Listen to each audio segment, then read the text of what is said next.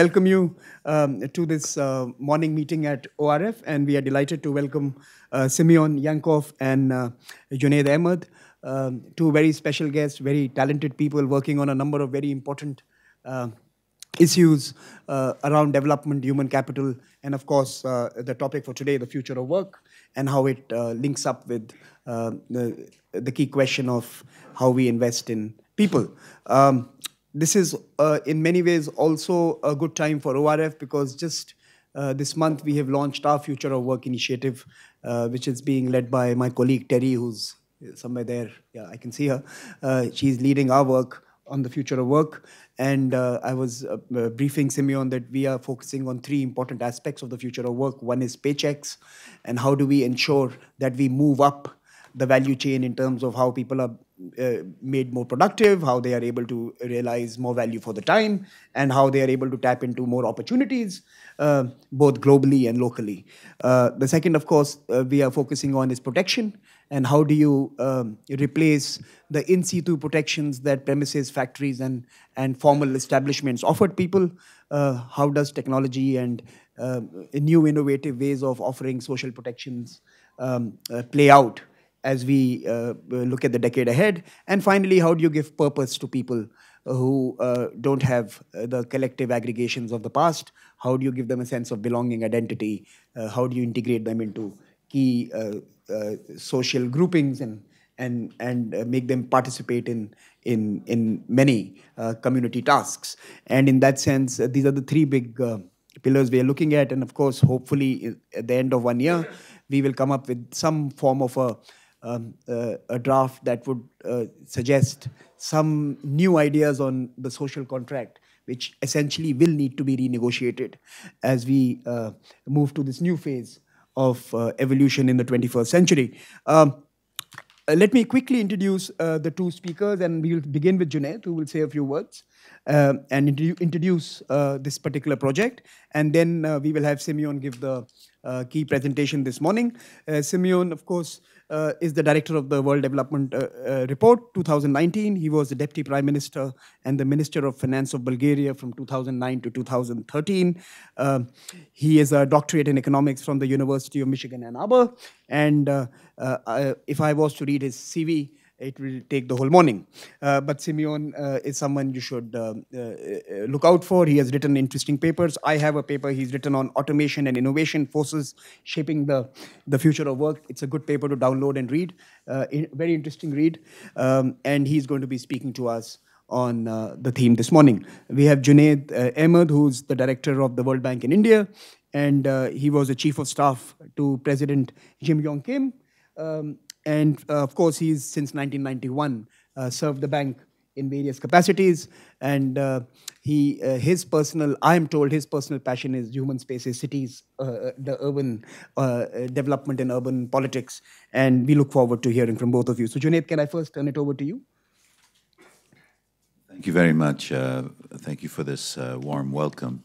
I'm going to give you a few examples and talk about a few of the projects we're working on, and then I'll have a punchline of how it links up to my colleague Simeon and the work that he's going to be presenting. So let me share with you these examples. The other day, I was in Lajpat Nagar area and went to see a state partnership school. So basically, it's a school that began to lose its students over the last few years. And it's a school that caters to the children of lower income group. So this is the son of a bus conductor, the daughter of a security guard, the daughter of a cook. A public school run by Delhi Corporation. And over time, you began to see a movement of students out of this school into private schools, parents that were borrowing money to send these children to private schools. A group, people, organization, as in the people tree, basically entered into a partnership with the Delhi Corporation. And the partnership was simply this: give us the land, give us your school infrastructure, give us your teachers, and we will invest in this school, and let's see what we can do. Within 3 years, school that had, and they took up 3 schools, had about 9 students. Within 3 years, they have now over 400 students. Two, these students, many of whom had never actually been within the schooling system, are taking exams and doing extremely well. Three, the parents, when you meet them, extraordinary in terms of how motivated they are of sending their children back to public schools. Right? This is extraordinary. And what happens inside this school is you have a completely different governance structure of how the principal works and how the teachers work. And there's a partnership between government teachers and the teachers that are brought in by the partner organization. Now, we had a roundtable of some of the best experts worldwide on charter schools in the US and in Europe.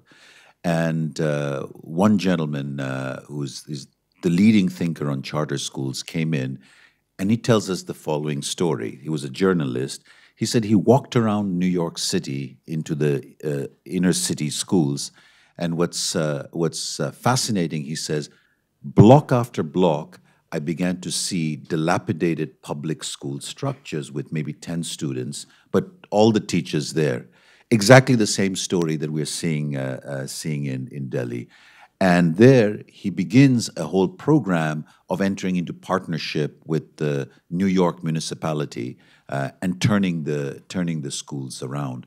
These are what I would call state partnerships. These are not what I would call private schools.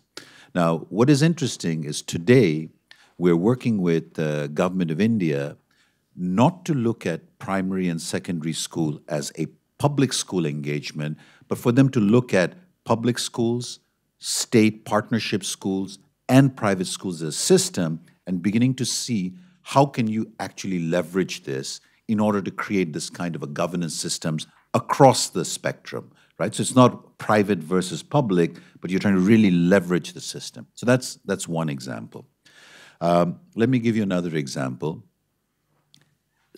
Significant investment in early childhood.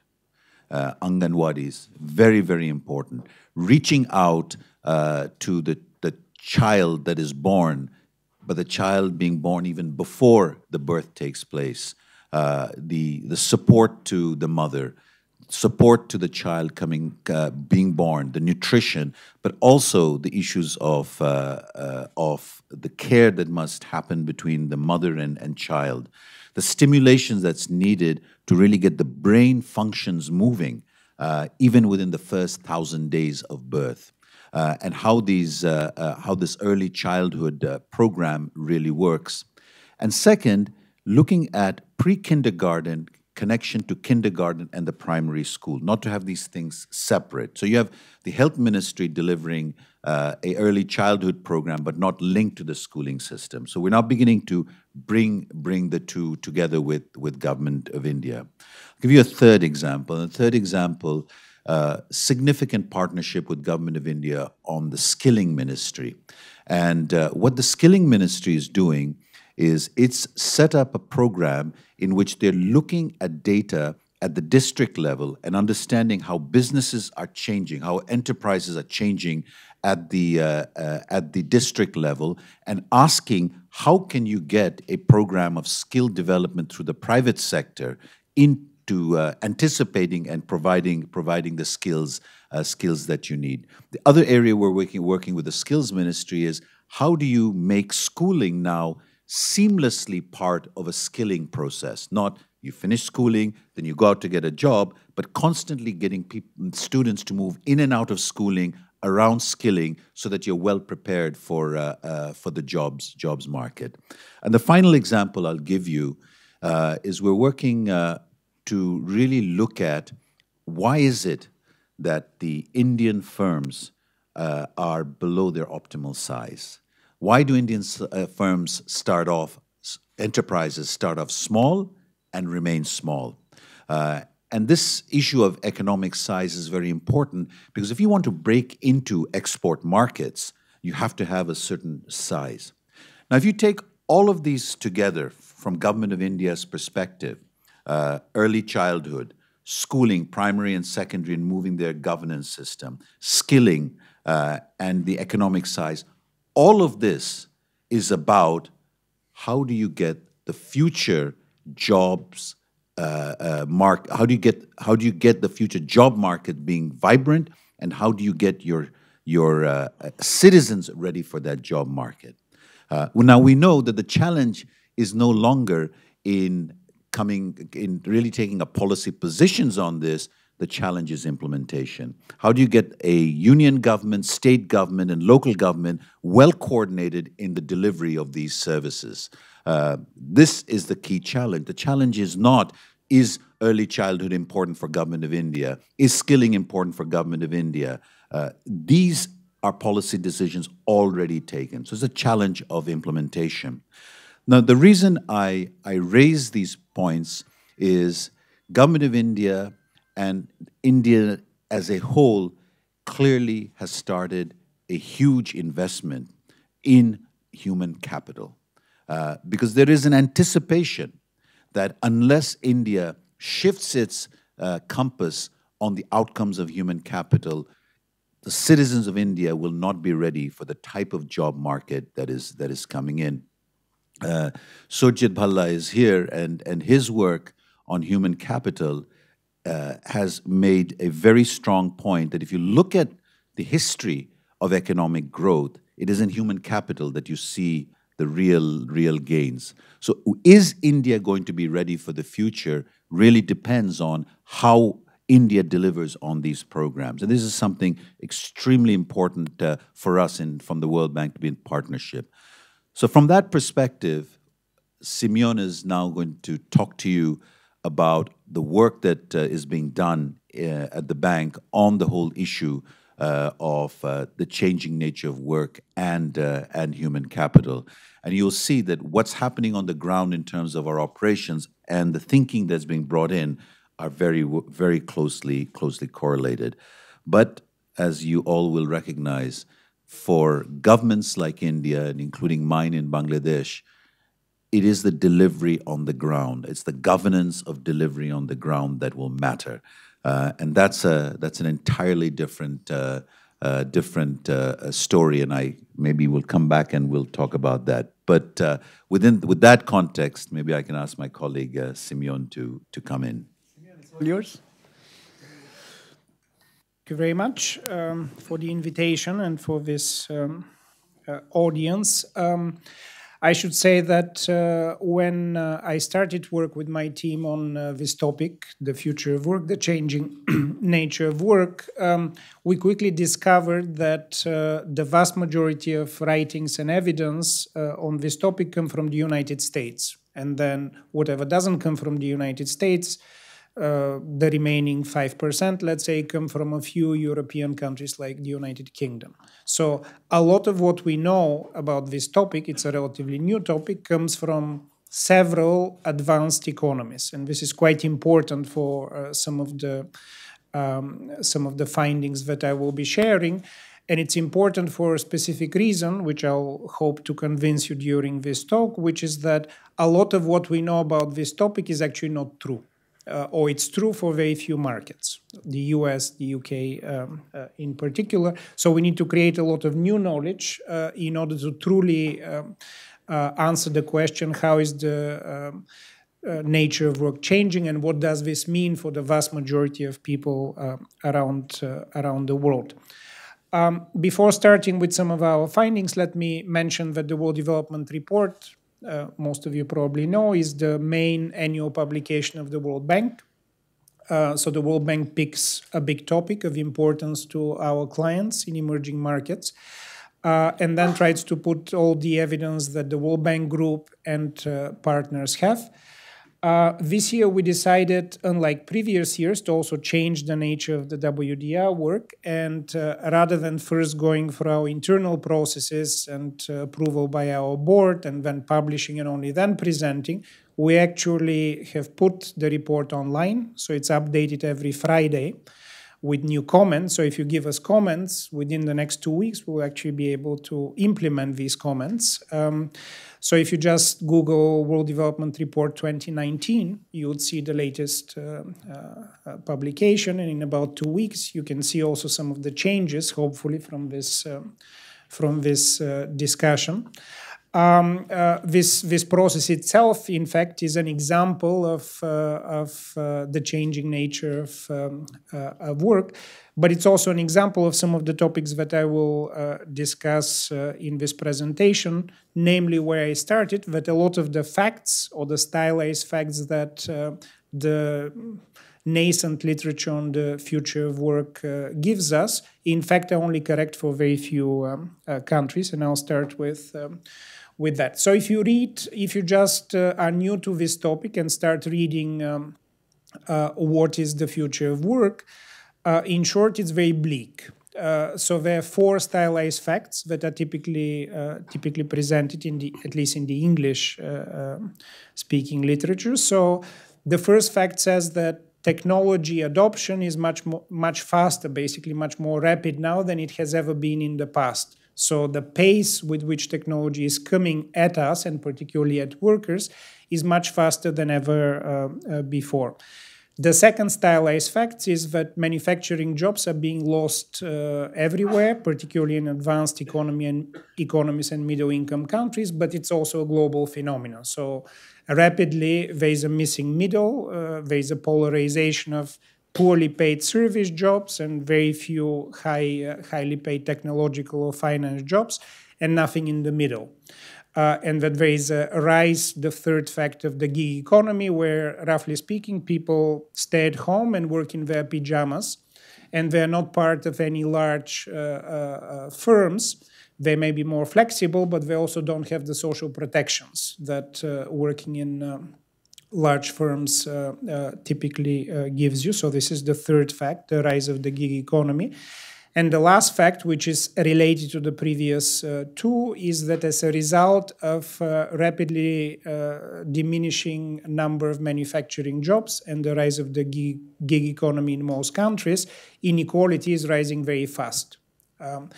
And hence a lot of social movements as well as political movements basically to say, let's stop this technological process, a bit like the Luddites tried 150 years ago. Let's basically tax it differently. Let's tax robots. Even Bill Gates came up with this fairly idiotic idea, and let's basically try to regulate these new industries in different ways that it was done before. So again, much faster technological change, manufacturing jobs being lost, the gig economy is becoming very prevalent, and inequality is rising around the world.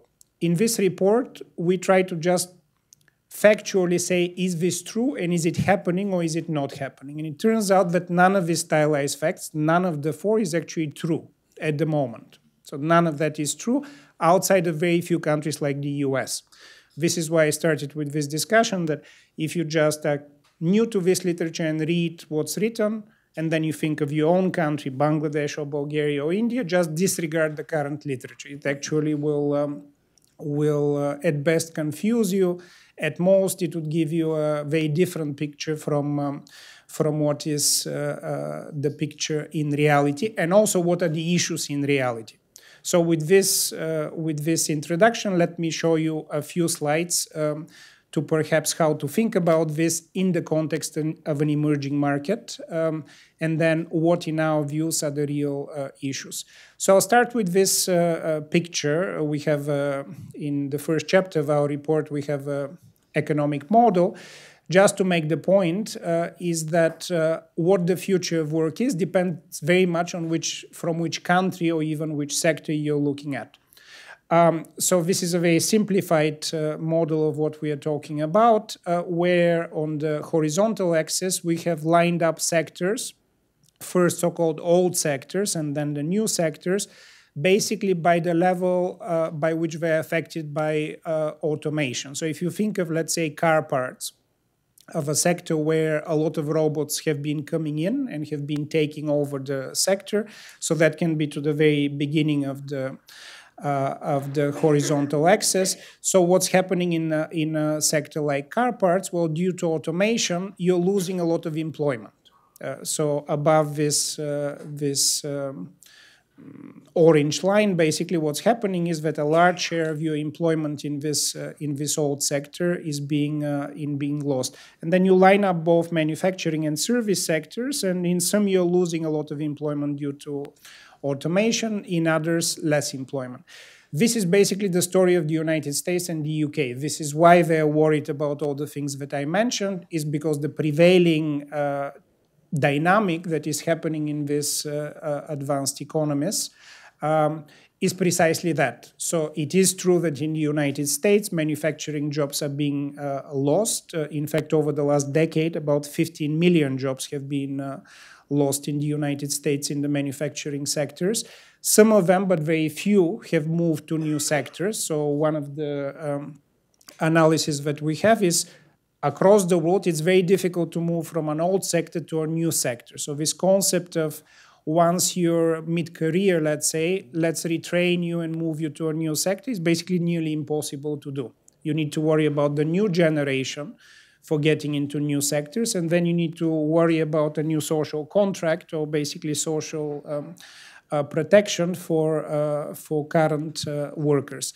But the point of this graph is that if you are the US or UK, you basically worry mostly about this first box where you're losing jobs in old sectors. If you are China or Russia or I would argue India, you should be focused a lot more on the other box, the new employment in new sectors due to innovation. So in other words, there are two forces. One is automation, which indeed reduces the labor force in old sectors, but the other one is innovation that creates completely new sectors and the possibility of more jobs.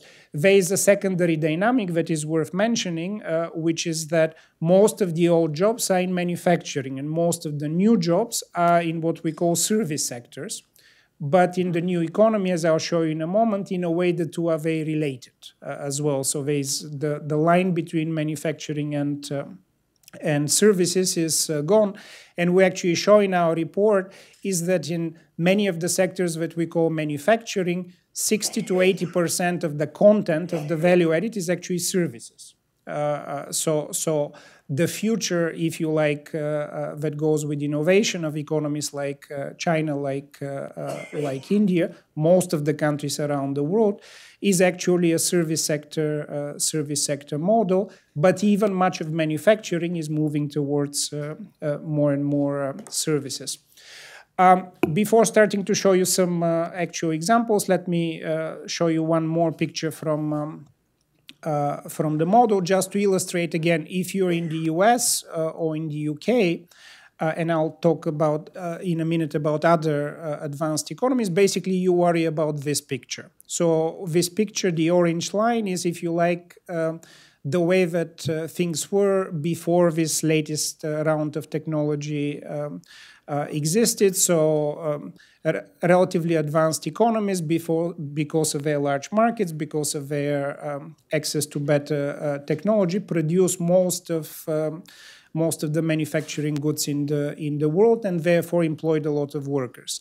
With globalization, basically a lot more of this production is moving to emerging economies, China mostly, but we document in our report Vietnam is actually becoming the next big manufacturing powerhouse. Some of the poorer East Asian economies like Laos, for example, are the next one. So globalization moves basically from advanced economies with higher wages to emerging economies. Automation, however, reduces altogether in these old sectors employment. Think of it again mostly as manufacturing. So globally, you end up with less employment in these sectors. So if you just stop here, so if you're in the US and you look at this, you say, okay, we're in trouble.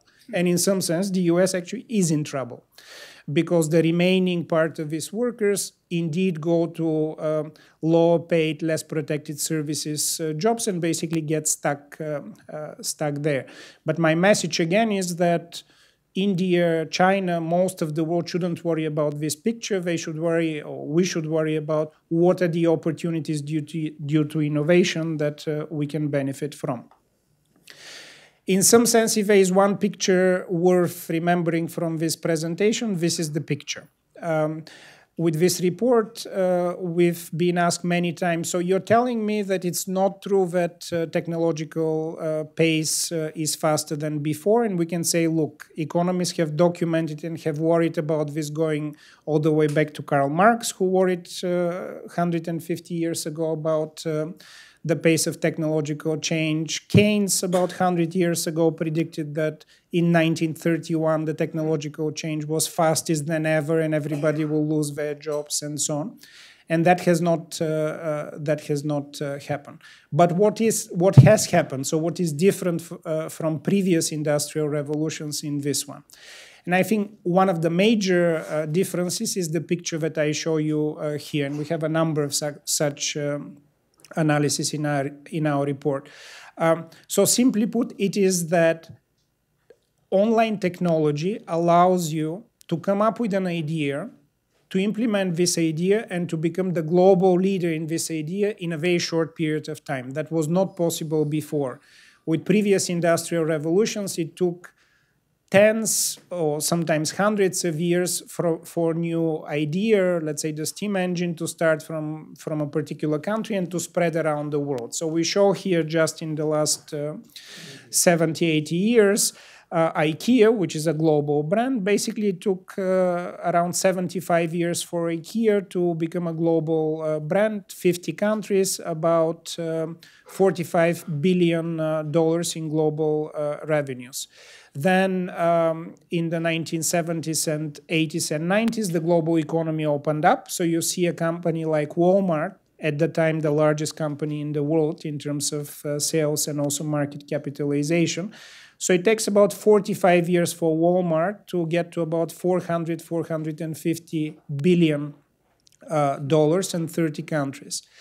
And then you see that it takes 15 years for Alibaba, or actually this is just part of Alibaba, Taobao, which is the online market, to get to about nearly $800 billion and 220 countries and territories. There are less than 220 countries in the world, but just the scale with which you can use new technology to become global is huge.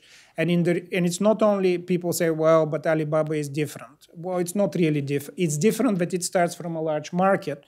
But as we just discussed before the presentation, India is also a very large market. So there is no reason, other than the many reasons that my two colleagues mentioned, why there shouldn't be an Indian company or 5 companies or 10 companies that can scale up like this globally. In the report, we show a number of companies around the world, including in some of the smaller emerging markets, that basically start in an area. Can be book selling, can be online teaching courses, can be particular sales, can be particular financial services, and in 3 to 5 to 7 years basically become either a regional leader or global leader. That has never happened before. Before, it's taken much, much longer time to become global. So if you can grow so fast, the good news around the people who are in these companies is that a lot of jobs are created. But some jobs, as I mentioned, were displaced as well. And then the discussion really is, where are jobs created and can you become part of this accelerated development, and what jobs are being displaced in traditional industries, and what to do with the people who are in these traditional jobs. Just to show you scale, so these are some of the latest numbers in different areas. So M-Pesa, for those of you who don't know, is basically a Kenyan company that is basically online payment system. So it got created about 17 years ago as an online payment company. By now you can see that relative to its scale, the largest Kenyan traditional banking group is about 8%. So it's 15 times larger than the largest traditional brick and mortar company. Airbnb, you know Airbnb. It's more than twice as large as the largest hotel chain in the world, and Didi is basically a sharing cab company in China, which was created just about a decade ago. So that 9 years ago it was created. You already see that in terms of share of the taxi market, if you like. So it's much, much, much larger than all of the taxis in China combined.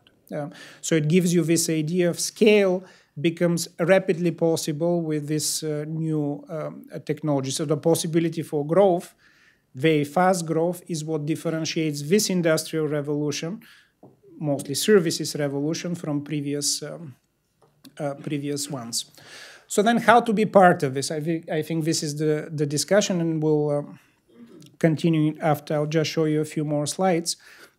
So how to do this? Well, then governments need to think about how to help their businesses, as Junaid said, from being local to becoming global. And the report suggests a number of regulatory as well as other areas where this needs to be done. But one particular area that the report is focusing is on skills. So to be part of this new services particular trend, both in old sectors but also in new sectors, you need to basically rapidly reskill. Reskill, or rather attain these skills from very early on and into the labor force.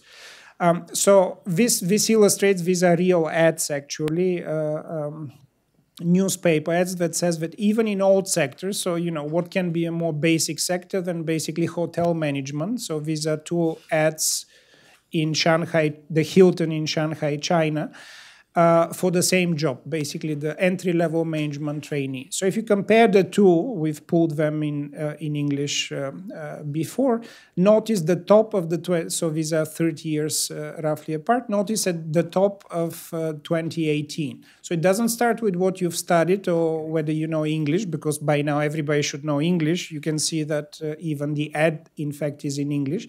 It starts with what we call social behavioral skills. It basically says you need to have positive attitude. Now, my own country, Bulgaria, is a small tourist destination, and I can tell you that that's what's missing in our tour. Many other things are missing, but positive attitude is not something that you meet typically in Bulgarian hotels. Typically, you ask for something, and they say, "Don't bother me."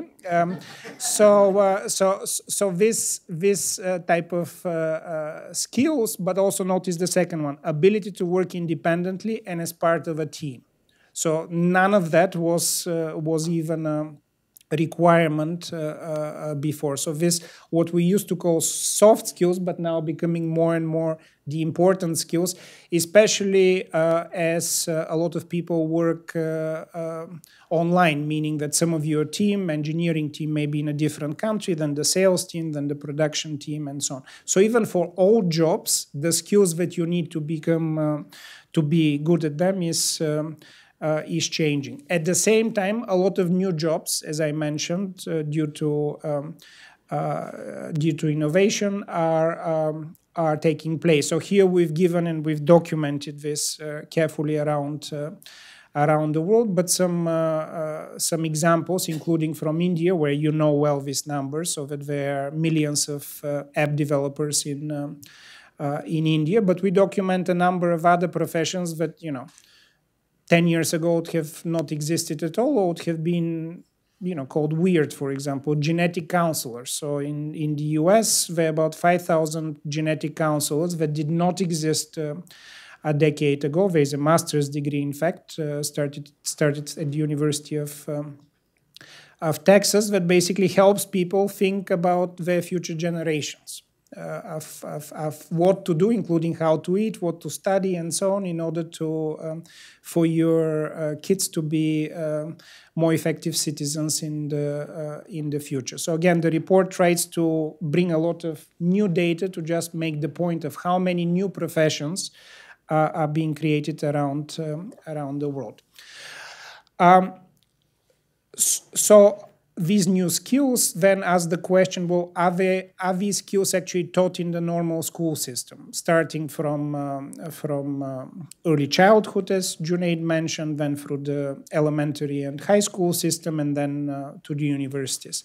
We, meaning in this report, but also all of us, I think, cannot quite answer this question globally, because it turns out that there is not sufficient data. So, for example, we don't know at the tertiary level, at the university level, at least around the world, what exactly students study in terms of socio-emotional skills versus hard skills versus languages and so on, to be able to say, are universities preparing people for the future of jobs or not?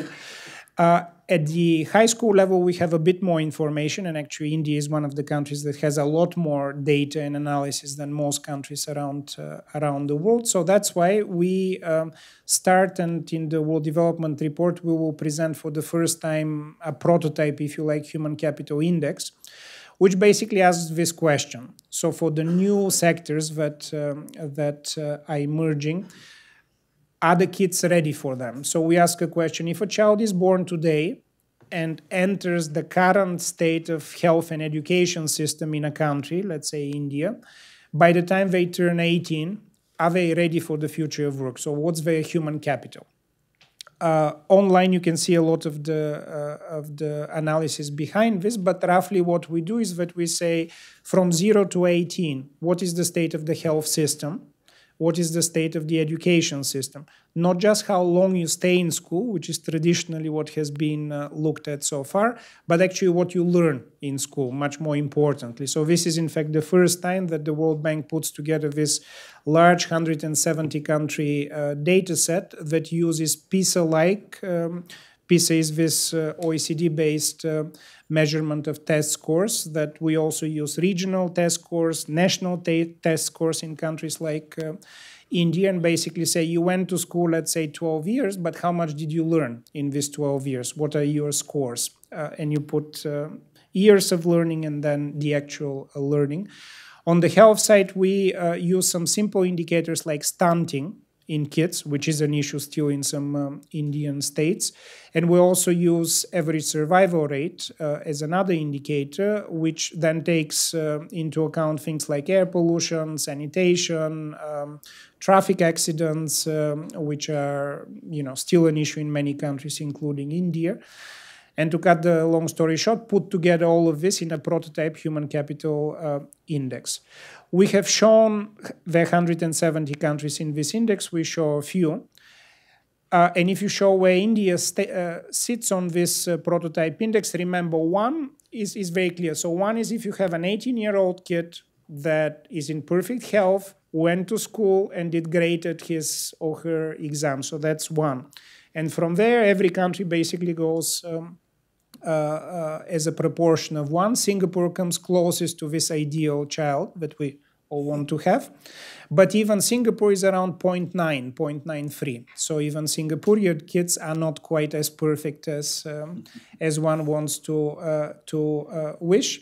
But then look at India. This is preliminary data, I should say. We're still adding data for the next 2 months or so. But India is right at around, slightly below 0.5. So one way to say this simply is that of the most efficient, if you like, health and education system that can exist to prepare human capital, India doesn't come even to half of that. So we can double the human capital accumulation of Indian kids with some improvements and health and education. We can discuss a bit more of this later. I'll just go through 2 or 3 more slides and conclude. Junaid mentioned that one of the biggest actually challenges in countries like India is basically early childhood education, early childhood development. Because if you look, as I have in my team, through the latest neurological studies, neuroscience and so on, they basically give you, particularly for people like myself whose kids are already teenagers, they give you this slightly discouraging picture. They basically say most social behavioral education, basically traits are learned between the ages of 0 or even basically conception to about age 5 or 6. At age 5 or 6, a kid either is ready to sort of be a team player, work independently, be creative, have a positive attitude or not. And if they're not, it's very hard to do it later. You have a brief period during adolescence, 15, 16-year-old, and that's it. If you then try, and we have documented a lot of work, including by our colleagues at the World Bank, who try to, if you like, change behavior, instill this type of skills in adults, the results are very discouraging. Basically, you spend a lot of money with 0 success. So you need to focus a lot on early childhood development. This happens to be an area where I know that there are actually lots of projects in India, but generally speaking around the world, especially in emerging markets, this is badly missing. So there are many countries that they argue by culture, but governments can always help in that regard. You sort of let the kids play or disregard them until they go to school and then hope that the school system is going to fill in. And the message here is by school, by the time that you are 7, you have missed the window where most rapid improvement is important. Going back to the early messages and worries in this literature, Future of Work, which basically was stating that the loss of manufacturing jobs is the biggest, let's say, problem with it. In our report, we say not really true, not only because they're not really lost. In fact, the world is adding about 30 million manufacturing jobs a year. It's just that they're not in the US or UK. They're mostly in East Asia at the time. But actually, the biggest problem has always been, and India is a great example of that, informality. So that the vast majority of people, in fact, about 2/3 in the whole world, including advanced economies of people, at the moment work in informal employment. What does informal employment mean? It means that they don't have a contract, they're not part of any formal organization, labor unions, labor representation. They don't have social security. They don't have pensions. 2/3 in the world. This number for India is around 90% and has been remarkably resilient. But you see a neighboring country like Nepal. So basically, there are only 2% that are formal, of which about 1.5% is actually government employees. So you have 0.5% of the whole working age population is in the formal economy. So that's the maximum that you can be actually in formal manufacturing, and that includes services and so on. So clearly the problem is, or one of the issues is here. And while over the last 20, 30 years, the World Bank and others have worked a lot to design plans to reduce informality, what we show in our report is that on average, informality is actually steadily increasing around the world. And it's increasing in a particularly interesting fashion. Advanced economies are actually becoming more informal because of the gig economy and the rise of this temporary employment opportunities. Well, mostly because of population growth, informality in terms of number of people is also being increasing in emerging economies. So the way that it is going in a few decades, most of already 2/3 of the world are informal. It looks in about 20 years, actually, if the current projections are right, 4 out of every 5 jobs in the world would actually be informal. And that creates lots of issues for governments, including, and I will finish with this, 2 particular issues that the report talks a lot about. I know you've done a lot of work in this area, so I'll just mention it. One is, which is related to the future, the changing nature of work, is how do you do social protection? So if everybody is informal, what are the types of channels in which you ensure social protection, not just for the people who already are informal or without a job, but also for the people who would have to make this painful transition between the old sectors that I showed you at the beginning and the new sectors. And this may be a short period, this may be a long transition period, but now for this group of people who previously had fairly well-paid, secure jobs, but now either for a period of time or for a long period of time would also be less protected. So how do you think of a new social protection system? We call this towards a new social contract, and we have a number of thoughts about it. I know that our hosts also have worked a lot on this, so in the questions and answers we can answer this. A lot of politicians, including, by the way, in India, have said, well, why don't we think of a universal basic income? I know that this has been a topic in India. In fact, now former chief economic advisor, Arvind Subramanian, last year, actually this January, had this globally famous quote that said basically within the next 18 months, at least 2 Indian states would have universal basic income. So in the report, we have an interesting section, which is also within the World Bank fairly controversial, to show that if that happens, it would bankrupt the particular state. So I hope that I'm not part of these two states. But what we show here with a very, very basic universal basic income, so just to get to the poverty, to get everybody above the poverty level of the particular jurisdiction, state, or country, how much would it take in terms of additional government revenue as a percent of GDP? So let's say for a low middle income country like India, basically to cover just the adult population, it would take about 5 percentage points of GDP in additional revenues. To cover basically the whole population of the particular state or country, it's nearly 10%, so 9% of GDP.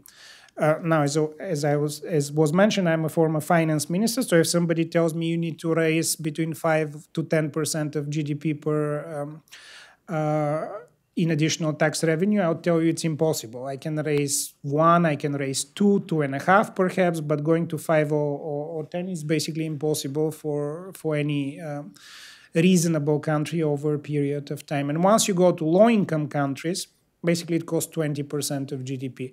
To give you the dimensions, actually they're probably on the next slide, here's the comparison. So on average, low-income countries only raise about 12% of GDP currently in tax revenues. So imagine above this 12% to raise another 20%. It's impossible. Middle-income countries like India, I don't know what the Indian number is, but on average it's about 15%. Raising another 5 to 10% of GDP is clearly a very, very, very difficult, I would say impossible task. So clearly you need to think of steps to go towards this universal coverage or different ways to write a social contract. We have some suggestions in the report how to think about it and what some countries have tried and mostly failed, I should say. In fact, I'll perhaps finish with this. The only country in the world actually that has tried a universal basic income is, interestingly, Mongolia. Mongolia a few years ago had a lot of revenues coming from gold. They have large gold mines, so the government perhaps reasonably said, why don't we create a universal basic income of the type that I mentioned here? So everybody is above the poverty line. So it doesn't give you more. It just gets everybody above the poverty line. The system existed 15 months and the government went bankrupt. Because, why? Not that the government somehow was stupid, but they did not calculate the vast majority of people who were informal. So the moment that they created the scheme, suddenly people that they were not seeing before came up and said, I'm also a Mongolian citizen, so I'm part of this. So the scheme became so much bigger than it was before that it took exactly 15 months for the government to go bankrupt and stop the system, so it no longer exists. I'll finish here. The report has a number of country examples that may be of use to India, but we're also at the stage where we can benefit from your comments. Thank you. To say something about the painting. Yeah. Sorry, and the painting, I don't know whether there are art aficionados among you. So this is a painting that this is Diego Rivera's painting of how, which was painted in 1930. and is at the San Francisco Museum of Art, of how the future of work was according to him. So this is a 1930 painting. Actually, this is half of it, the report. The report is back and cover.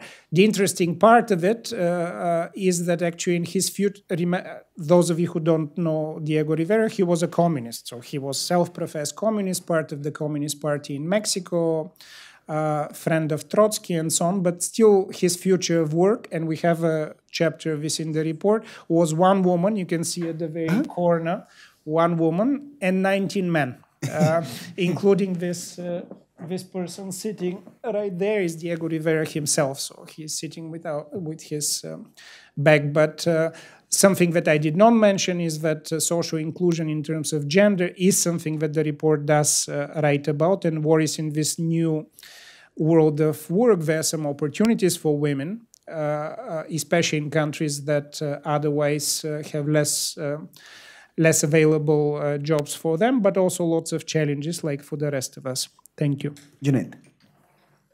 You know, it's fascinating watching this report evolve. So if I add a few more examples, I would talk about the work that we're doing in partnership with government on sanitation. I would talk about the whole story of labor force participation of women falling.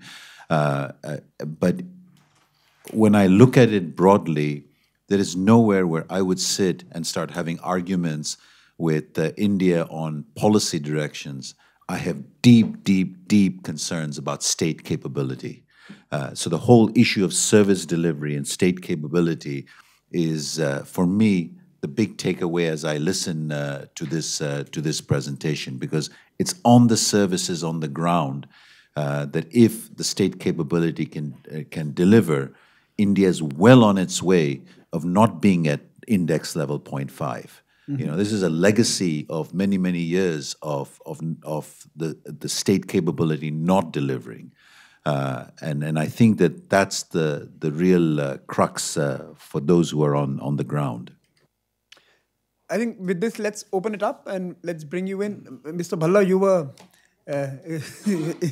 invoked in the very beginnings. Maybe I should come to you, and then I'll come to Sabina, and then I'll go around the table.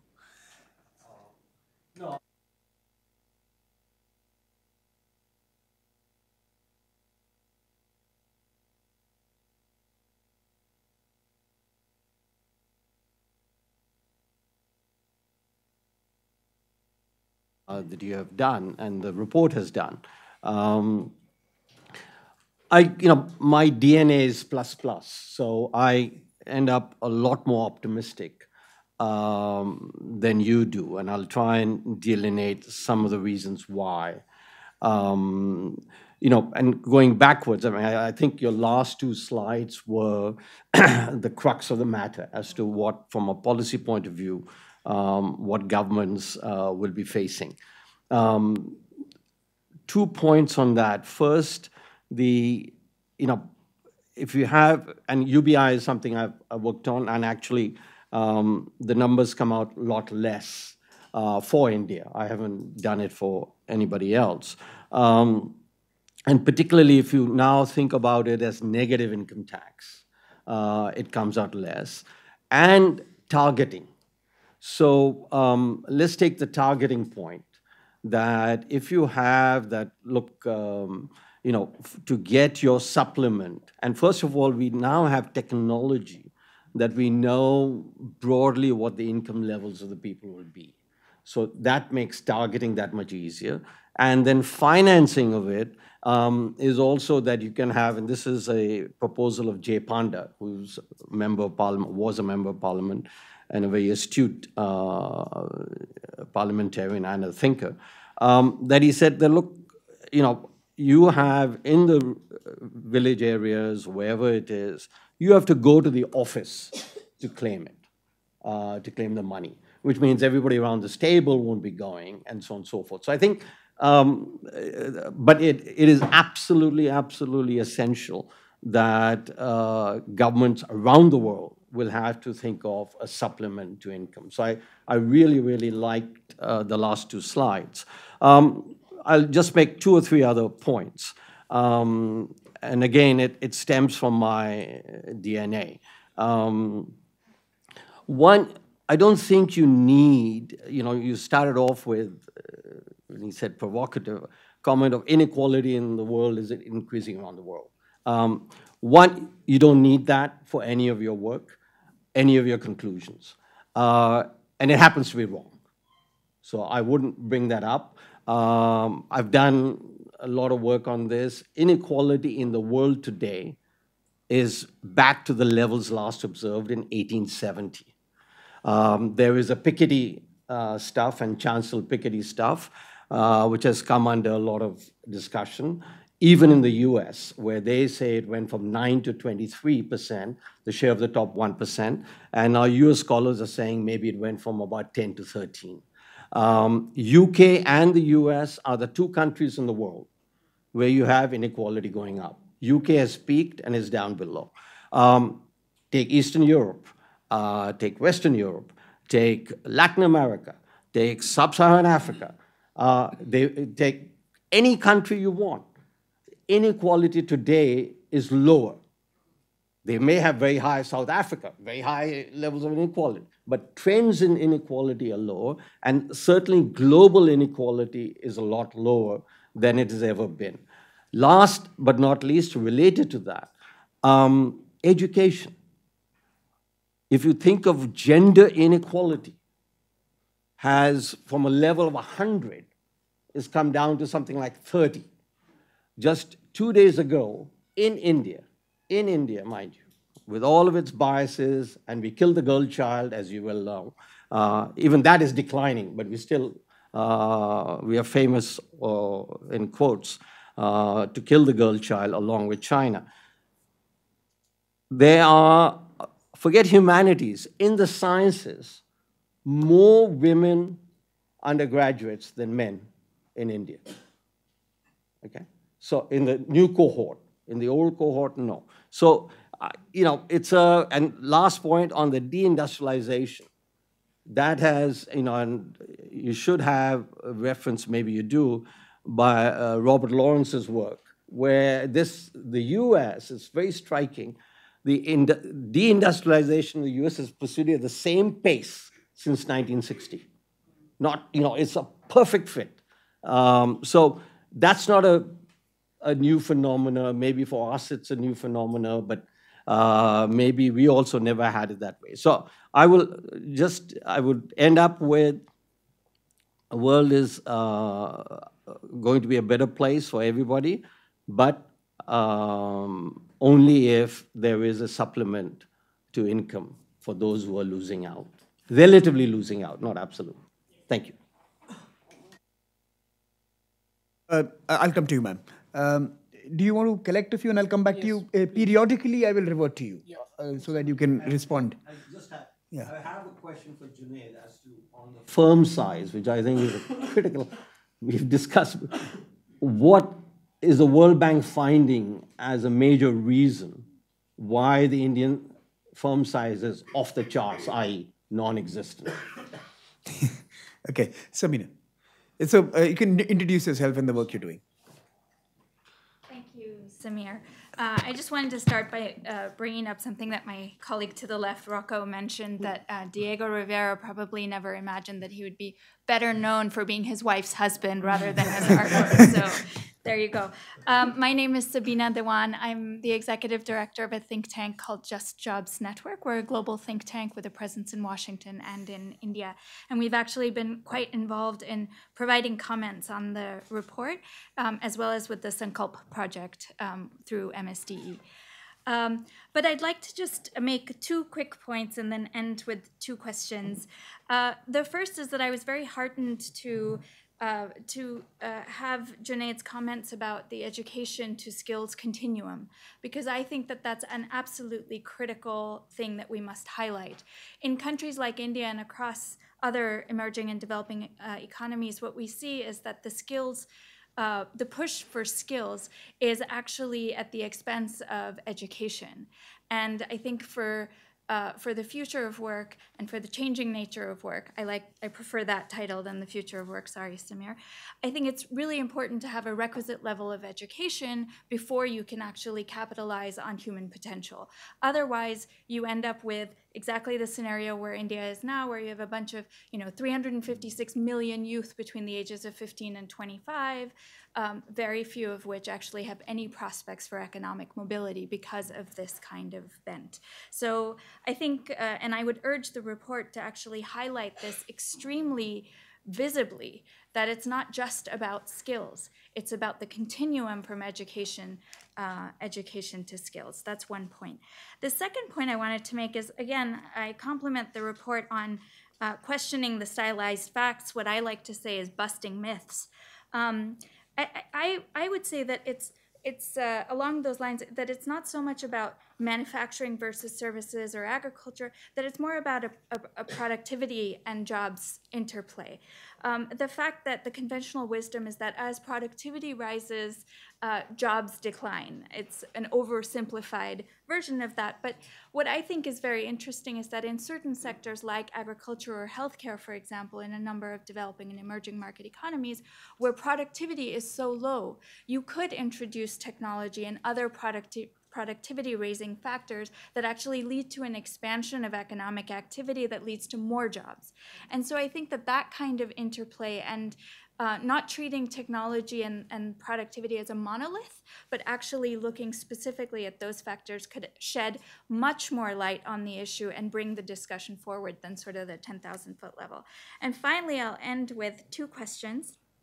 One is, I've been doing a lot of work with Vietnam and on Vietnam, and they are very concerned about the whole reshoring, the reshoring process and how some of it is already happening and what might happen in the future. So I'd be curious on your take on that.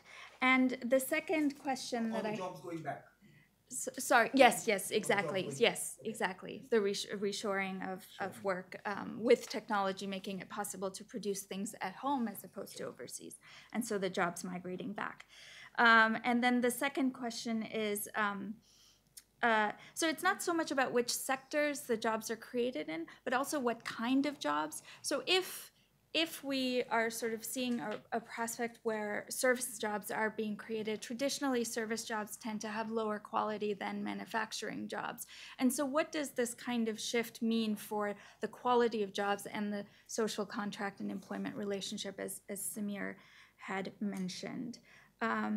And then I just want to say a big shout out on the UBI. It crawls under my skin when people say that UBI is a good idea, not just because of the affordability, but also for the meaning of the purpose of work in people's lives and what it means when that goes away. So we cannot be thinking of alternatives. I'll stop there. Thank you so much. Thanks, Samir. The future of work hashtag is shorter for Twitter than the changing the nature of work. That's why the future of work. It's true, but we have to be Twitter friendly. The future is now. And second, I think UBI is good. UBI is good because you No. have the capitalists from California and a country with socialism in its constitution agree. So when you have capitalism and socialism agree, it's a good idea. Ma'am. Hi, I'm Monica. I'm a research fellow at Institute of Social Studies Trust. Thank you for a fascinating presentation. I have a small comment and two questions to Simeon and one to Junaid. Simeon, I'll go to you first.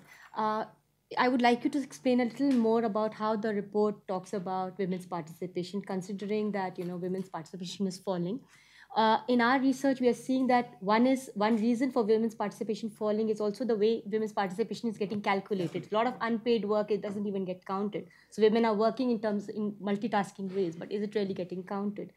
So one is counting. The other is number of things in terms of maternity benefits, in terms of childcare and all that is not at all looked into. So how are other countries, if there are any examples about how other countries are looking into women coming, if you could explain a little bit on that. The other is, of course, Alibaba thing is great, and if technology can be used, you can go to millions. But what about Uber? So we see that Uber has come to India in a big way. Number of people bought taxis, and now they are under big loans. Uber doesn't have anything to lose, but I have spoken to a lot of taxi people, and they say the children have come from private school to government schools, or some have even left schools because they are under. Slowly, the Uber policies are such that they have stopped all the different profits and benefits that the drivers were getting, and these people are in a mess. So what about regulations in terms of policy? How can the governments really make it a little more strengthen this whole way economy can work? My question to Junaid is, though you do say that implementation is a problem, and definitely I am with you in that, but do you think there is a huge disconnect, specifically in the Indian context, between how policies are made and how policies are thought of being implemented? So, do you think there's a problem in terms of how policy, kind of assumes how policy, considering that India is a very diverse country? We have these tribal pockets, we have SC pockets, and we have a huge caste and class diversity. You think that there's a huge problem there? The other, just one small comment I want to There make. are others waiting also. And Just one small comment. a comment. Yeah, it's a small comment. Ms. Bhalla just said that women are rising in education. That's right, but men are falling. There's a huge dropout in terms of men coming out of. So there's a lot of Point. studies in terms of that. Yeah. No, I now already have 3 hands, and I want to give him a good 5-7 minutes to respond to maybe 15 questions that you would have by the end of it, and I want to give Junaid a couple of minutes as well. I'm going to bring in sir, please go ahead, then Niranjan and Gautam, right? But I really want to bring in more women voices here. So Terry, I think you need to be coming in. Archana needs to be coming. I don't want so much testosterone in this room. So please, sir, go ahead, and then I will bring Archana, Terry, Gautam, Niranjan. My name is Vinod Saigal. A very short suggestion, comment. One is, I suggest, in spite of what has been said in World Bank reports, if there is not, there should be an average global Gini coefficient. Number 2, the question is, at what point do all these projections collapse, especially in the case of countries that have still got rising populations? India will have 350 more billion people by 2050, Pakistan over 300 million, and Nigeria still over 3 point will double in about 25-30 years. All these countries are still also the ones with the lowest birth rate. Simultaneously, where the World Food Programs are being sent to Somalia, South Sudan, surprisingly, their population is still rising. Isn't it possible for the World Bank and the UN agencies supporting that, along with feeding these people, they spend 25% of the money on educating them on family planning and making the aids available?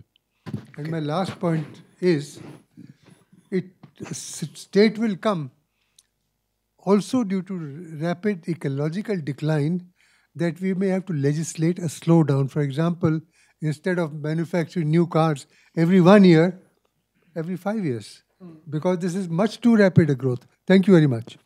Okay, so Archana, I'll bring you in as well, but why don't you go ahead, Archana? No, that's okay. I can speak loudly, and I'm sure that people can hear. Hi, my name is Archana Vyas, and I work with Gates Foundation. Thank you so much for a good presentation and this important piece of work. So 2 questions quickly for you, and I know that there are many other questions waiting.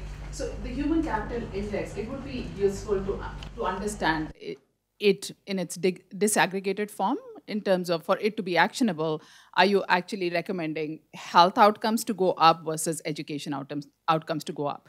The second question that I have is that the Human Capital Index would look very different, because at this point in time, you're gender agnostic, right? So if you were to cut it by gender, because the learning outcomes, as I believe, do not really differ when you think of men and women or girls and boys differently. But what would the Human Capital Index look like? But the health outcomes look very different, right? So if it was disaggregated even by gender, what would that look like? Okay, I'll come to you, ma'am. Now we are on the speed talk format, 30 seconds each. I want to bring everyone in. I'm Anvesha. I'm from Institute of Social Studies Trust. Very quickly, adding on to what you already said when you talk about unpaid care work. A is, what is the future of work vis-a-vis unpaid care work? And the second thing is, where does organizing and negotiations in labor relationships feature in the future of work? Because this is something that's really being pushed back from all fronts. So, that point. Thank you. So now Gautam, Niranjan.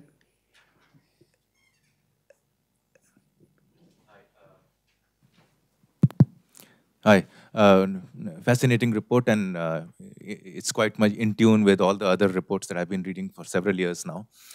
You mentioned that we do a lot, the report does a lot of copy pasting of what is happening in America and UK and puts it onto these, the other countries as well. And I think from what I've heard so far, perhaps your report is headed in the same direction, at least as far as India goes.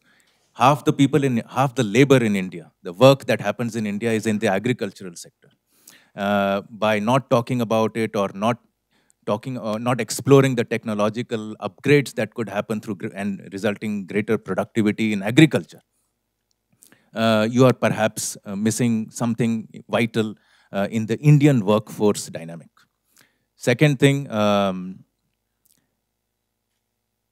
we keep talking about it, and all of us do want to see an Alibaba from India and more Alibaba. There should be 50 Alibabas from India in terms of scale, that the entire system is going against allowing companies to grow big and so on and so forth, which is fine. And may these companies grow and may we have a lot of them.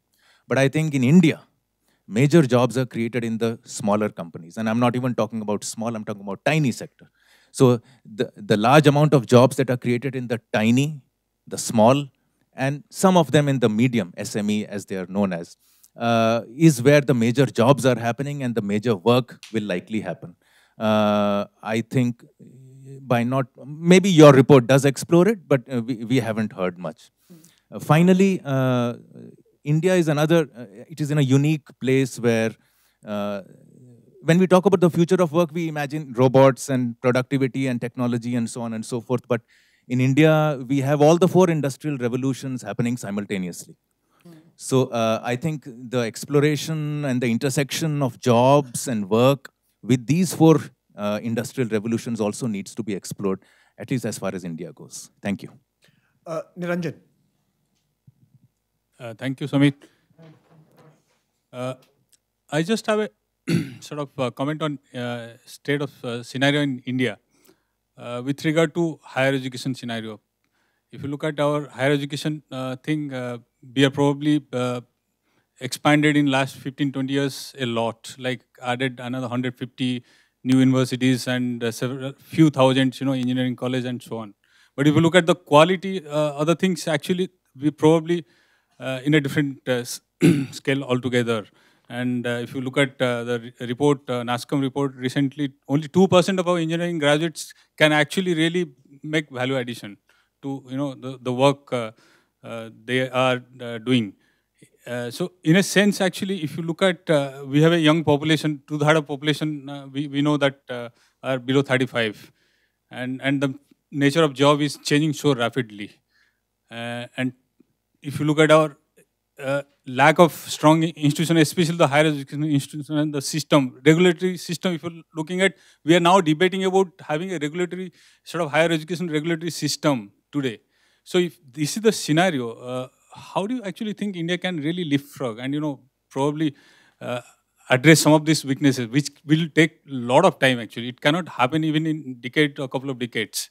So where does India actually what are the real, sort of tools and instruments that India can actually take in the shorter term, at least to take care of these sort of challenges? We probably, we started late, so we can probably end 10 minutes late if both of you will permit. I will take one last intervention. And one from Terry, the one who runs the program here. Where is she? She's there, yeah. One sentence, adding to what Niranjan said. You see, there is a huge gap between, I did not introduce myself, I am Ajay Mehra, I am principal of Delhi University College, which is an evening college. So we really get, students which are average to bright and, with different potentials.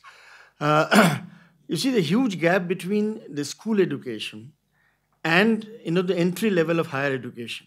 And that also reflects, in postgraduate education. So, unless we map this out, mapping the skill part in India is going to be very difficult. I think you need to factor that in. Thank you. Final intervention, Terry. Sir, please. intervention. Hi, everyone. I'm Terry. I'm leading our research on the future of work at ORF. So 2 quick points. The first is I think it's worth exploring the interlinkages between inequality and informality. So our research suggests that most people are actually, of course, interested in secure full-time jobs. And yet we're seeing an increase in informal opportunities. So how can we think about who those opportunities are going to go to and what that means for inequality? And the second is I would like to sort of second the point that was made on an overemphasis on skills rather than education. So I think we can't skip the education piece and just look at skills, but education still remains a key foundation. So that's all.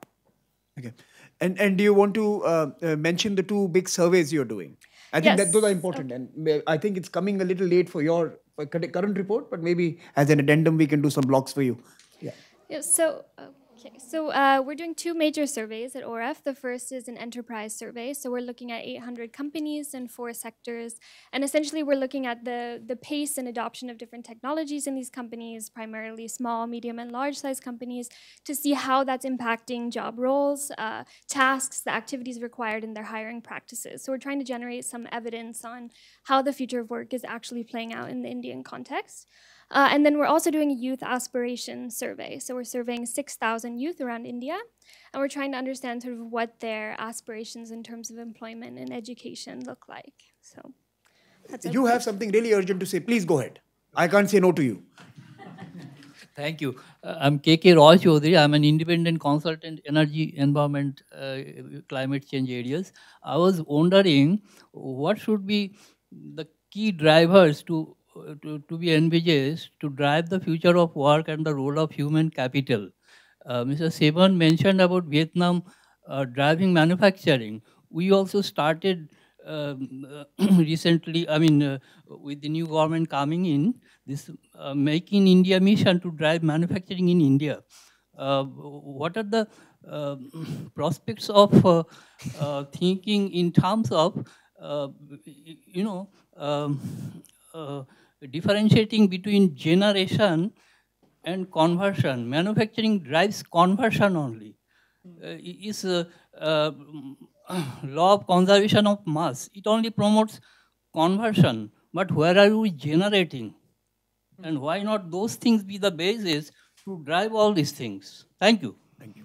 Great. So we'll now, Junaid, do you want to go first? I think, why don't you... Go ahead. So I think you had a fewer set of questions. Yes. So you can... I was actually going to answer his question. I was going to answer mine. Okay.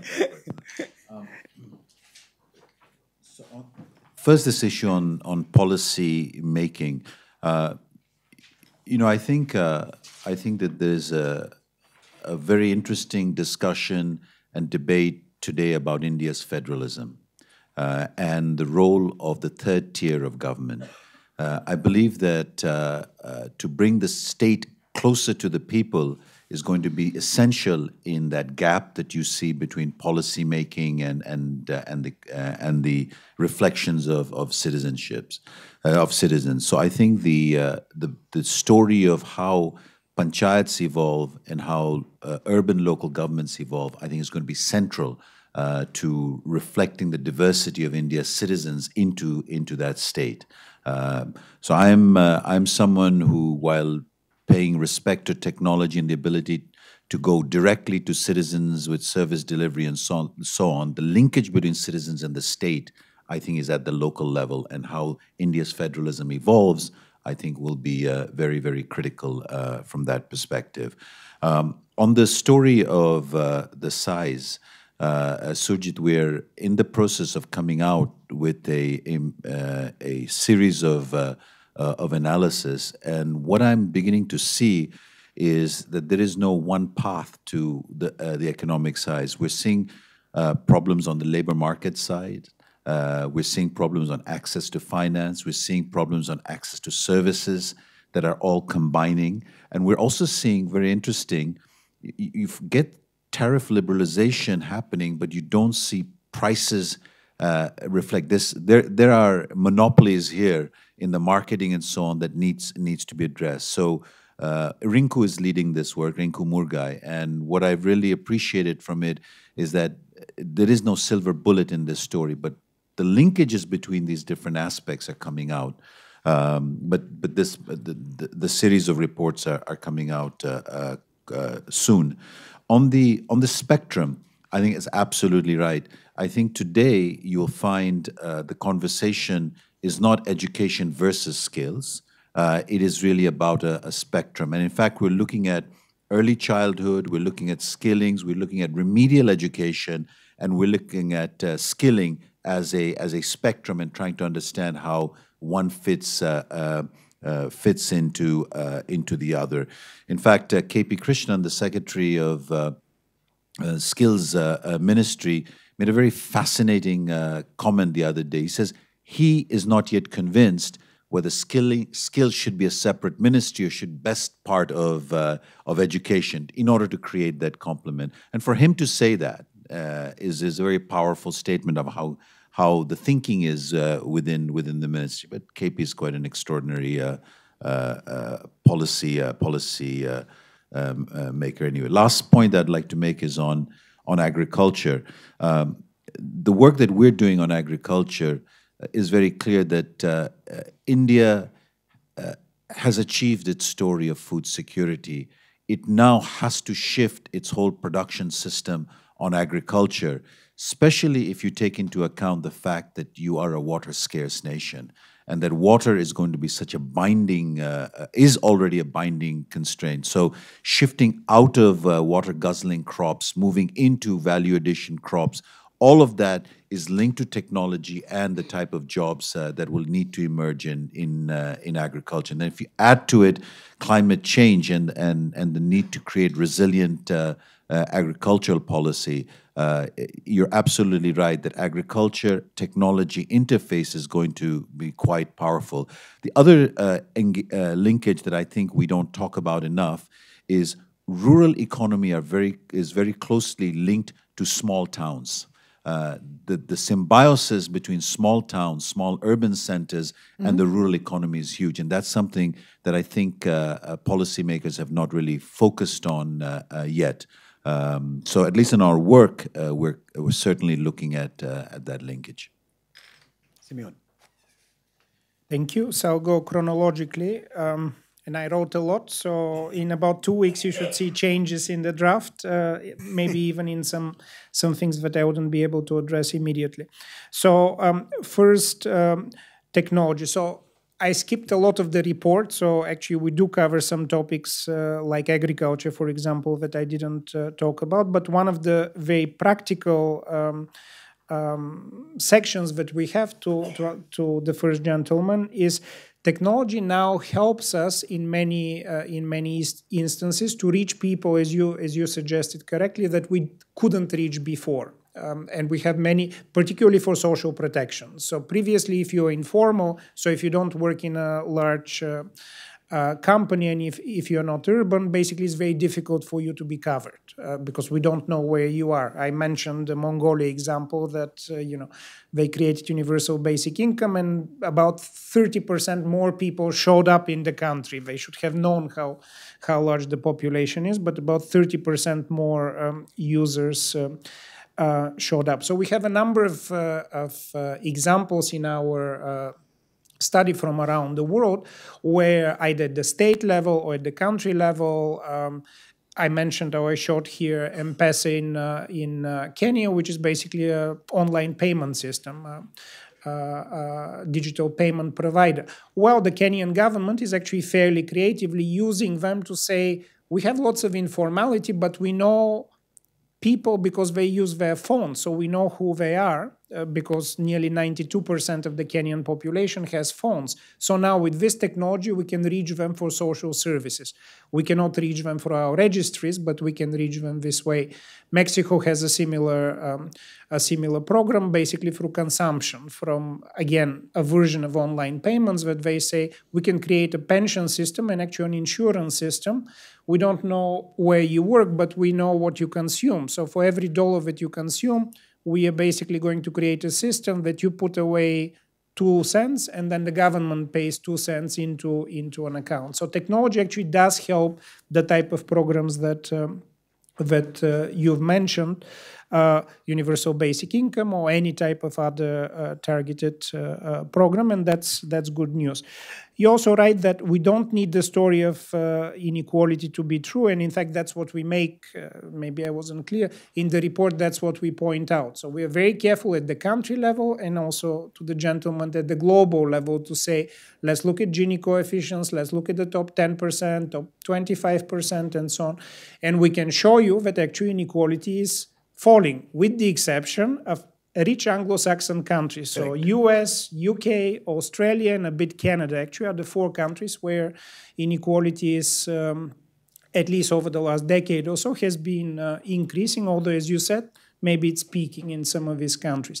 But even in the other advanced economies, and I didn't get to that, but Germany, Austria, Switzerland, the Czech Republic, basically all of continental Europe, actually inequality is falling quite significantly, and manufacturing jobs are actually being created. So if you look at the sort of Central European industry, actually manufacturing jobs are not being lost, or net they're being created. So even among rich countries, actually the story is quite mixed. And when I present this in Germany, they say, well, it's simple. So the Americans have a problem because they don't have a social protection system. So if you don't have a social protection system, what do people do? Well, they have to drive Uber sort of as a second or third job, because otherwise they're poor.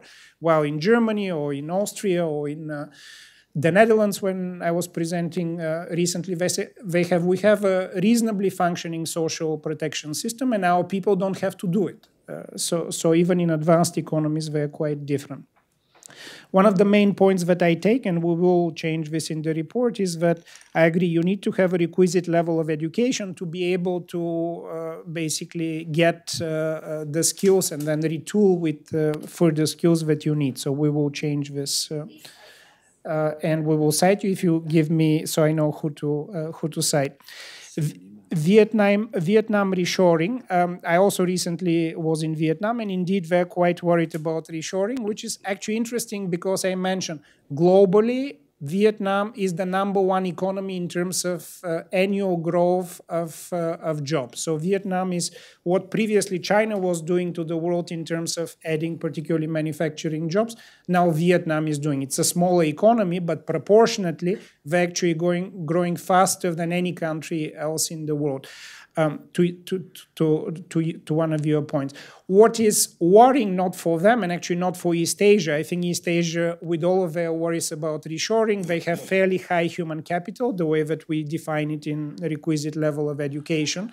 They continue actually to keep building, manufacturing, and actually some services job. What's not happening for economies, this global value chain idea that as wages rise in China, then they go to Vietnam. As wages rise in Vietnam, they should be going further down the chain. And, all of Africa is waiting for that. Much of South Asia is waiting for that. Some of the Middle East, and that's not happening. So all the manufacturing jobs globally are being redirected from advanced economies, some advanced economies, towards East Asia. And they get stuck there. So the question is, which I don't have a full answer, what is it about East Asia that keeps, so the global value chain is cut there? So if India is hoping to get manufacturing jobs, probably not going to happen. At least it's not happening now. If Africa is hoping to get manufacturing jobs, it's not happening.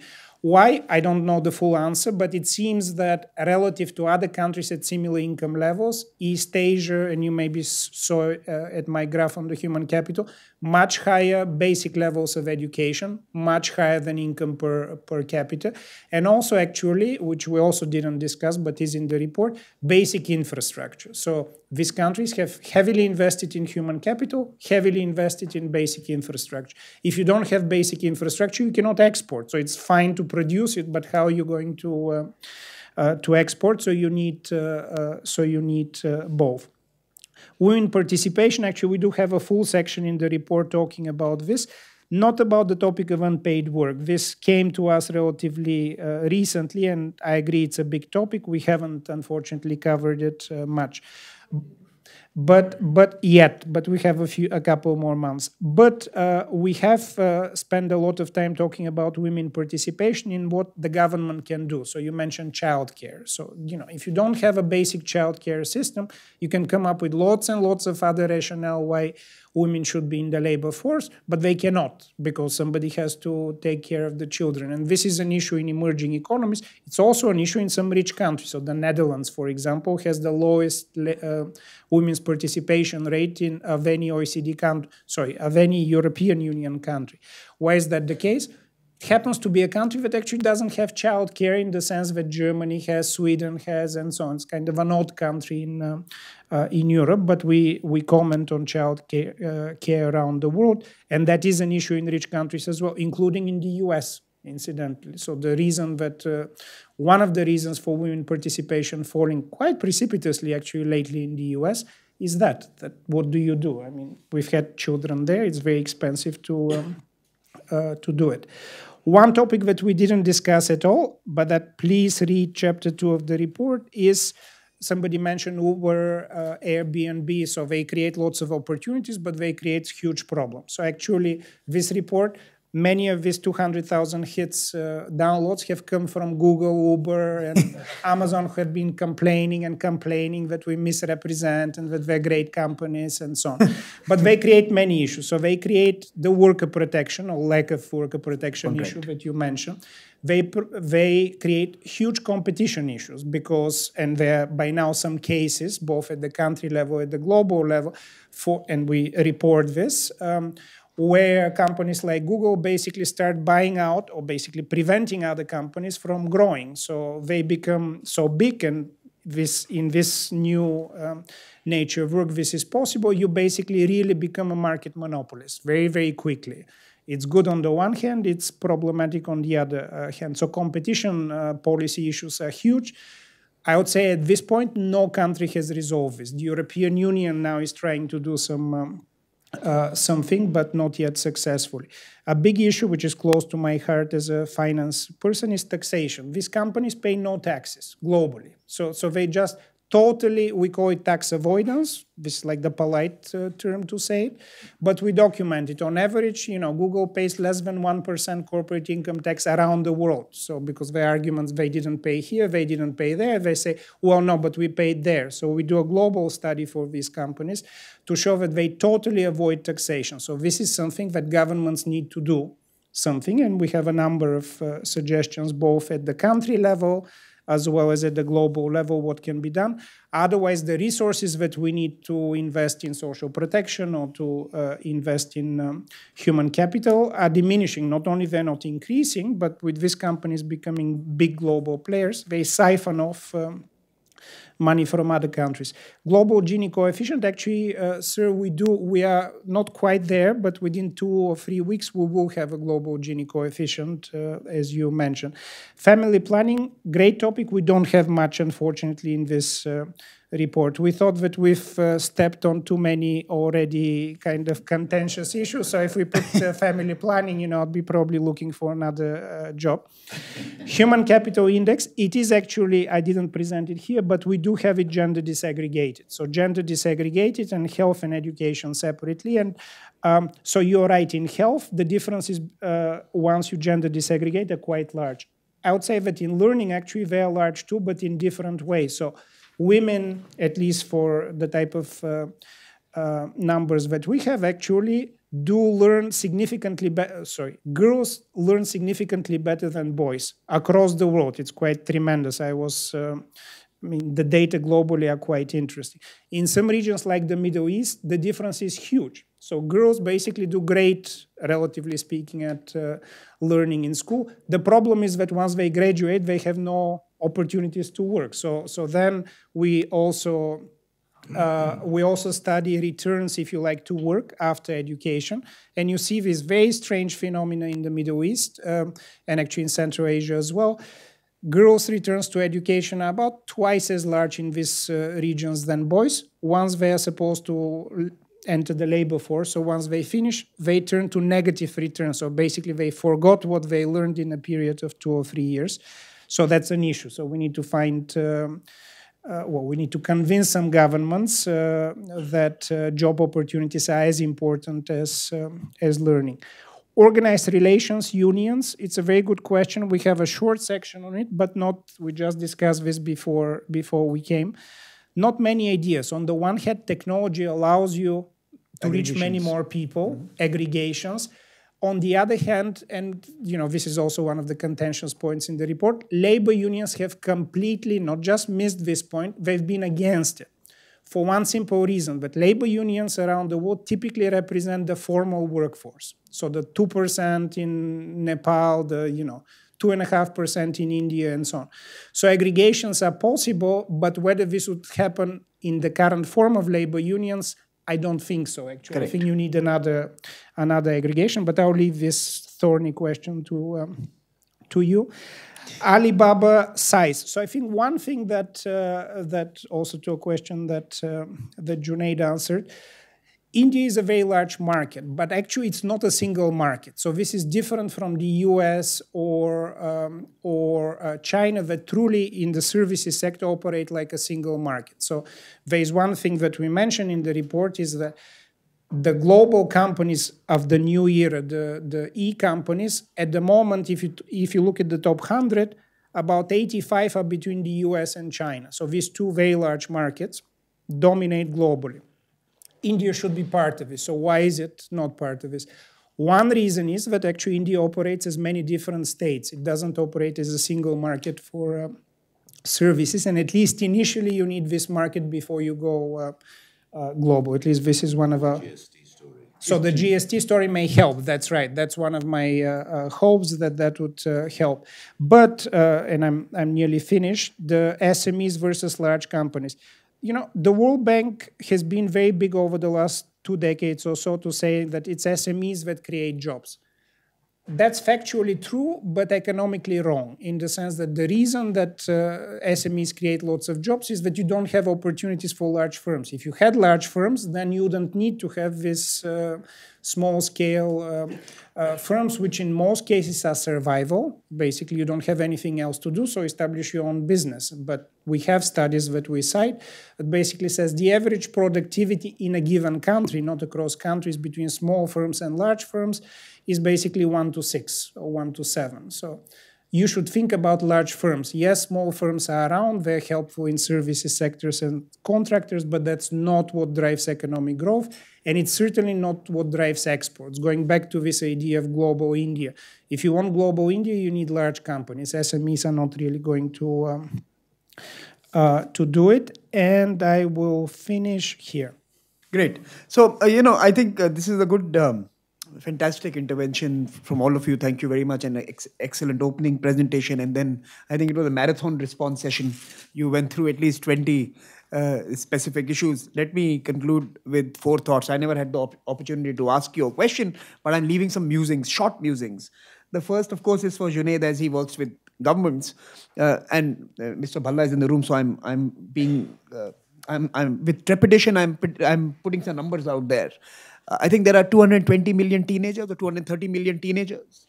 Add another 150 or so between 5 and the teens, and maybe another 150 between the teens and, say, 26. Or you mentioned 29. So assuming India's median is 29 or thereabouts, we are looking at a substantial chunk if we were to spend even $1,000 a year on these 700 million Indians.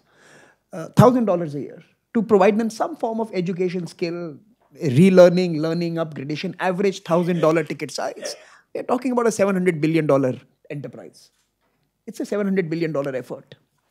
I think when the finance minister goes into the parliament to announce the budget, he takes $500 billion of in his briefcase. That's what he has, accounts for $500 billion. So I think we have to understand the scale. And therefore, I think this overemphasis on old form of education is perhaps foolhardy. And I disagree with it. I think you have reached the right conclusion that American narratives should not define our appreciation of the future of work. I think you should also start thinking about another new realization that solutions devised in Oxbridge and Harvard and Boston are not necessarily going to be the solutions for this world. So I think we have to be far more innovative when we think about what education means. I am not trying to deny the importance of education, but what that education for a smartphone-enabled 10-year-old means today is very different. I don't have to put them through the same kind of schooling, formal educations. So a smartphone and a 14-year-old with competence to access knowledge is something that we need to now start thinking about. So access to information, access to knowledge, making the journals freely available, breaking down the American intellectual property and freedom of expression barriers, and many of these new kind of ideas which will allow competence to flourish digitally and technologically enabled, so that I don't have $700 billion to spend 1,000 per person. So I think we have to think about that. So I think that overemphasis on traditional responses to your new age realization is something that I was a little, worried about. The second was that I think Gautam raised this point and you mentioned it in your report. Most of the countries which are going to be impacted by your report now essentially are completing two big projects. One is the real infrastructure project, where you're building your roads and ports and schools and hospitals and railways and airports. And for that, you require a very different governance structure. Governments are powerful when they have to do that. They have to acquire land. They have to, create tenders. They have to act like licensors. They are arbiters. They are a very different beast when they are conducting the 20th century operations of creating real infrastructure, of providing public goods and public services. And as soon as you move to the knowledge sector, the new sectors, governments have to move away. They have to disappear. They have to be very light government. When you move into the gig economy, the platform economy, when you need Alibabas to flourish or the Silicon Valley models to be developed, governments have to recede and disappear. Now, most countries are not going to be able to do this. I think that's the second thing. The competing demands on governance postures within many of these new countries is going to be one of the biggest challenges for most of us. That how does the government get both of them right? How am I able to build that power plant and create my real infrastructure and yet be very light in my presence when I have to allow the knowledge age to flourish? So I think that competing governance along with the state capacity, I think are really important issues. And finally, I think let me put forward two ideas. Again, I think you have moved halfway in accepting that the prognosis coming out of the Western literature is not always right. But I still think the solution is still dominated by the Western narrative. So what if I was to say that if we were, and this is Mr. Bhalla's point, that if we were to understand that we are at the cusp of something unique, the platform economy that India has built, this public database, and I don't condone our regulators' antics over the last 3-4 days, but I'm saying the public database that we have built up allows India a great opportunity to actually embrace informality. I think informality has for long been treated as bad by traditional economists. So it is bad, so let's not be innovative in trying to find solutions within informality. You have always been focused on removing informality. Now suppose your innovation was to be deployed in making informality work, would there be different outcomes? So I think one thing, embrace informality. And second, again, going back to the SME point and many other, embrace that small can be beautiful as well. I think that small is beautiful, is something that works. And I think this obsession with scale and size, again, flows from an Atlantic experience. Can we create, and platform economy allows you to do that. So someone who produces 50 leather bags instead of 5,000 is able to access the same markets because of these global marketers like Walmart and Alibaba and others. Alibaba is a classic case where you have mom and pop production capabilities now being taken to global scale. So I think that small is beautiful can also work if we get it right. And I don't think we need to dismiss that as something which is, again, a bad and a drain on growth and economic potential. But they're just thoughts. I mean, we haven't really thought about many of these in a focused manner, but I think India is doing that now. And thanks to Junaid and others who are encouraging many of us to spend many of our hours looking at these important questions of human capital and future of work, I think in a few years, India will have a story to tell. And I think either we succeed or we fail, it's helpful to the world. They have an example to either emulate or not to choose. So thank you very much for joining us.